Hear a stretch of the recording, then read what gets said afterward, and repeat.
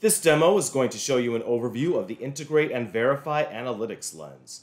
The Digital.ai analytic lenses use data to drive continuous improvement across the software lifecycle.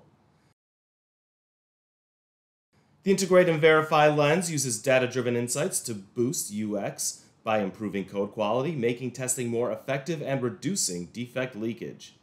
Let's take a closer look at the Integrate and Verify Analytics lens, starting with the Test Execution Dashboard. This is the Test Execution Dashboard. Here's where I can see the metrics relating to the execution of tests.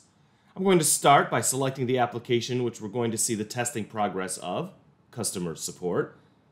The test execution trend indicates that the overall testing effort on this application has reduced in prior months, characterized by the number of executions you see when you hover over the trend chart.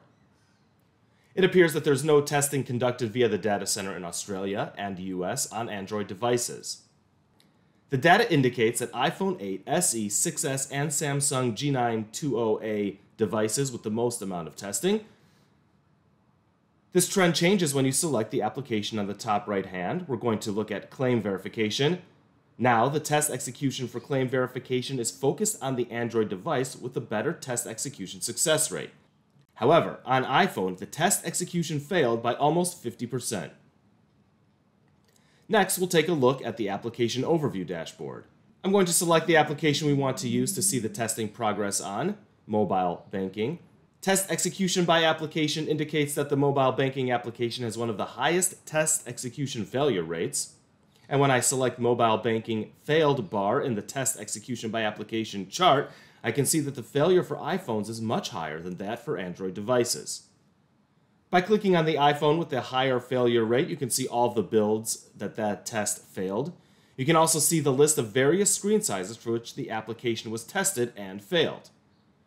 The test execution duration in hours provides further details on how long the test execution was run. In this case, it was 30 hours.